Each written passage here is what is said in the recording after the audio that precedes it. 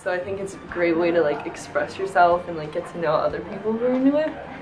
But then I also know a muralist, Holbrook, I think his name is, and he does like murals all over like Wilkinsburg and East Liberty. And they're like beautiful, colorful art, and they incorporate people from like the community. Public art in my community makes it more beautiful and makes it more distinct, I believe, because there's a mural on a wall right up the street from my house, and I think it really just adds culture and flavor to my neighborhood. It As right and says to the neighborhood.